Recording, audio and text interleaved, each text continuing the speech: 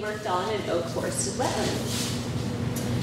In this presentation, we're going to give an overview of the project statement and describe the analysis we performed. And finally, we're going to give an overall conclusion of the project feasibility.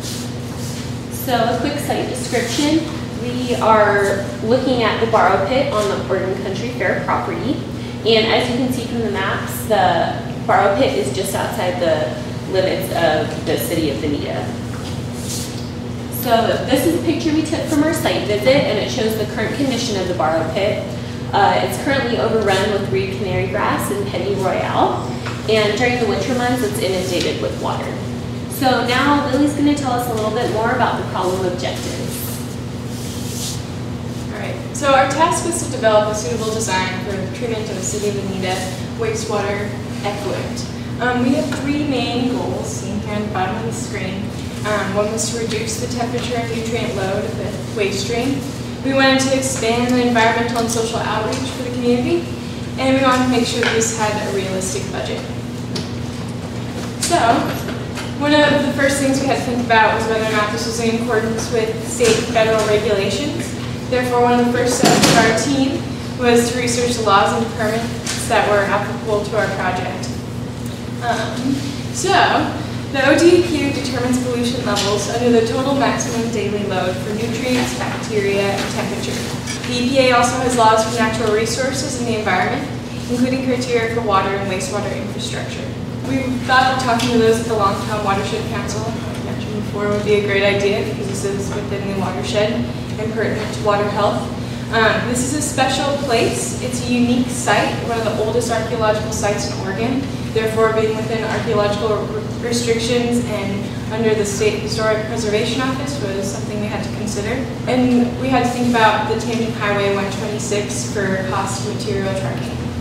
So we're going to go into a technical summary now. I'm going to talk about the TMDL restrictions, the retention time, the overall wetland design, and our wetland energy balance. And then Sarah's going to talk about nitrogen, piping, and materials and excavation. So our TMDL requirements, like mentioned before, the temperature limits into the long term are 17.8 degrees Celsius during the summer months, and we wanted to keep our nitrogen limit under 10 parts per million in case of groundwater entry. Keeping these in mind, we calculated the retention time for the wetland using a maximum received flow rate of 2,650 meters cubed per day and a water wetland height of 0.75 meters. These gave us a retention time of 2.5 days, which is good because it tells us that our water is in the wetland long enough for us to actually treat the nitrogen. So this led to our wetland design. We have two designs shown here, a double channel and our single channel design.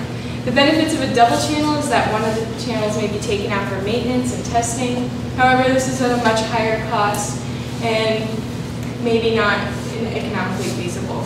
Therefore, we recommend going a single channel at a width of 30 meters with trees bordering either side. Shown here also on the chart is the aspect ratio and the sinuosity.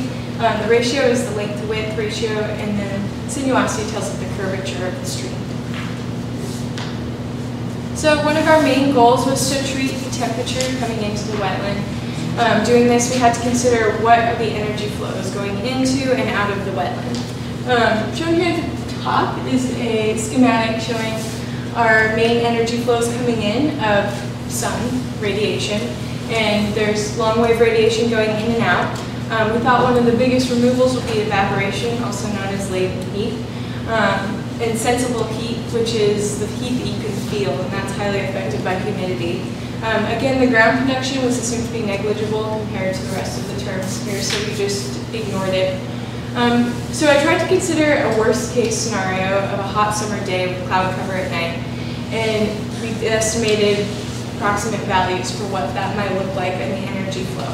In doing so, we got that the energy would be able to remove around 90 watts per meter squared. We compared this to what's coming into the wetland in the waste stream and the thermal load using a maximum flow rate again and a change in temperature of 10 degrees Celsius. And we got that the energy required for removal is around 70 watts per meter squared. This means that yes, we could treat the temperature load in the stream. However, this is a variable problem, and due to the nature of the problem, we decided to be more confident in this summary. We would suggest doing a few things. This includes a at least 6-month temperature test trial to see what the flux actually is for seasonal and nighttime temperatures. Planting tall border trees around the perimeter of the wetland would allow for convective heat loss, but also reduce the solar radiation coming in. And one thing we thought about is the nighttime release system. In a wood-burn wetland study, they found a 6 to 10 degree Celsius temperature change from the course from the day to a night. So that would be very helpful, and we could set up a nighttime electronic release pump to allow the temperature to be cool. So now next, Sarah's going to talk about nitrogen. Another goal of the wetland is to reduce the nitrogen concentration of the wastewater. And as the first team mentioned, the wastewater treatment plant expects to produce an effluent concentration of 22 milligrams per liter in 2030. Right now, there's no NPDES permit limits on discharge of total nitrogen to surface water, but there is state progress towards implementing a limit. We do expect to have a small amount of seepage from our wetland, so our target concentration is the ODEQ groundwater quality reference of 10 milligrams per liter of nitrate nitrogen. And we calculated that the total nitrogen in our wetland effluent will be 8.6 milligrams per liter, and this was based on an influent concentration of 40 milligrams per liter to show the treatment in the event of a spike in nitrogen. So based on our design parameters, we're able to meet our target. However, constricted wetlands are complex in terms of their biology, and they may not always perform the way that we predict. But we do expect that it'll be unlikely that the groundwater quality will be impacted because the seepage may be classified as indirect discharge. And indirect discharge is the flow through the subsurface to surface water, such as a stream. And it doesn't impact groundwater quality when all of the water that percolates to the subsurface drains to the stream where surface water quality standards apply. And this can be verified through monitoring. This map shows the locations of the drinking water wells and future wells in Bonita, and the delineation of the drinking water protection area. Here's our wetland shown in red, and you can see that it's outside of the boundary of the drinking water protection area and not likely to influence drinking water quality. On to piping. Here's a plan view that shows the piping to and from the wetland. The pipes are 10 centimeter diameter Schedule 80 PVC pipes and with a total pipe length of 278 meters. The water will be delivered from the spray field to the wetland inlet, and we determined that the pressure at from the sprinkler system is adequate to transport the water to the inlet without the use of the pump. This shows a schematic of our outlet design. It's a continuous siphon system that's primed with this small air pump, and it's possible to add an electronic timer for nighttime release, as Lily mentioned. We'll also be using a gravel layer, a 4 centimeter gravel layer as an archaeological marker. And since the site can't be excavated, we're going to be adding material to build our berms. We're going to have a 1.5 meter berm height and a 3 meter access strip for maintenance around the perimeter of the wetland. And later on, Hannah's going to tell you about the costs of these materials. So one of the things we first found when we were researching wetlands was that in a lot of the constructed wetlands that have been successful in the past, there were aspects of the design that incorporated the community. Two of the wetlands we looked at were the Arcata Marsh and Wildlife Sanctuary in California and the Talking Water Gardens in Albany. And so what we tried to do was emulate these successes in our own design and look at putting in aspects such as paths for visitors through the wetland, making volunteer opportunities, and putting up educational signage that can tell visitors about the history of the Oregon Country Fair, the functionality of the wetland, and also about the native plants that can be found in the wetlands. So an important goal of the project was to create a diverse habitat and incorporate native species on site. Since the forested wetland will include both submerged and unsubmerged areas, a variety of vegetation will be used. Oaks, Oregon ash, and willow trees were chosen for their combined ability to provide shade. grow quickly, and enrich the ecosystem. 4 seed mixes will be used to build a solid understory of vegetation that will support the succession of an oak forest and compete with the invasive species that might still have a seed bank in the area, as well as providing habitat for endangered species like the Fender's blue butterfly. In addition, cattails and water willow will be planted in the submerged areas of the wetland to increase shading in those areas, as well as biodiversity.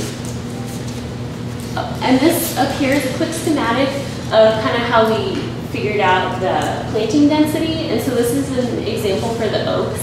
On the far side here, we see how many mature oaks could fit into 1 acre, and they can have a crown size of up to 30 feet. And then we said, well, about half the area is going to be submerged, so the trees won't be in those areas. And then again, we cut that in half because we want several species of trees as well as an understory of vegetation. So we ended up with a final density of 12 to 15 mature oaks per acre.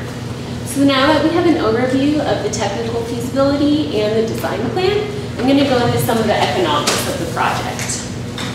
So in our economic analysis, we try to incorporate all the major costs associated with building this wetland. The major material costs that are included are piping and the archaeological marker layer. And so as Sarah said, the piping will be Schedule 80 PVC, and it's going to cost about $5,500 for the necessary 278 meters. And the archaeological marker layer will be a gravel fill material at a depth of 4 centimeters across the entire site for a cost of about $600. Excavation costs were estimated by a construction company here in Benton County, and then we extrapolated those values they gave us to cover all of the construction we thought would be necessary. So this includes digging trenches and laying the pipes and berm construction. So that totaled out to about $13,000. For vegetation, we have a one-time planting of trees at a density of 85 trees per acre, and this includes the oaks, willow, and ash, and it's a high number because we're looking at high rates of mortality and predation when the saplings are young. So that'll be a one-time cost of $800. And we'll also have a one-time cost of aquatic vegetation that will be $300, as those plants reproduce quickly, so we don't anticipate having to plant more than once. The dryland vegetation will be established in 2 phases. The initial phase will focus on establishing target species, and then follow-up planting will occur as necessary to increase biodiversity. Seed mix costs are estimated by Heritage Seedlings of Oregon and include many native species, and seeds can cost up to $8,000 depending on the amount of follow-up that's necessary. The EPA estimates that permitting costs for a project of this scope could be up to $30,000. So as I mentioned, community outreach is really important to the success of a project like this. And right now we're looking at putting in an informational kiosk as well as 6 signs throughout the wetland for a cost of about $30,000. But our design team is also confident that the Oregon Country Fair has the volunteers and the resources to construct these permits and the kiosk on their own, virtually eliminating this cost from the project if they chose to go that route. And then of course safety is very important and something that we considered in our design, and we believe that this project can be implemented in a way to be safe for visitors throughout the year.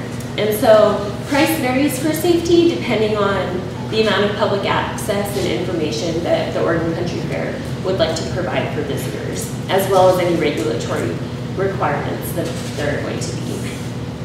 So, including the costs of the signage, which may very well come out, the total cost for the wetland will be about $87,000. And to make this a little more applicable, we did a cost analysis to show how much the wetland will cost on an annual basis for 2 project lifetimes. So we looked at a 10-year and a 15-year payback period at an 8% interest rate.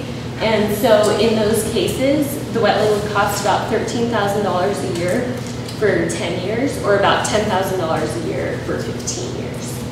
So now that we've given you the broad overview of the functionality and economics of the wetland, Sarah will just give us a quick conclusion of the project feasibility. Keeping in mind our objectives, our wetland can reduce the temperature and nitrogen to meet the TMDL standards, restore ecosystem function, and provide educational opportunities with signage. It's also economically feasible with a total cost of $87,000, which can also be reduced by several volunteer opportunities. We'd like to thank John Suffer and Matt Timothy, as well as the rest of the BE department, for helping us with this project.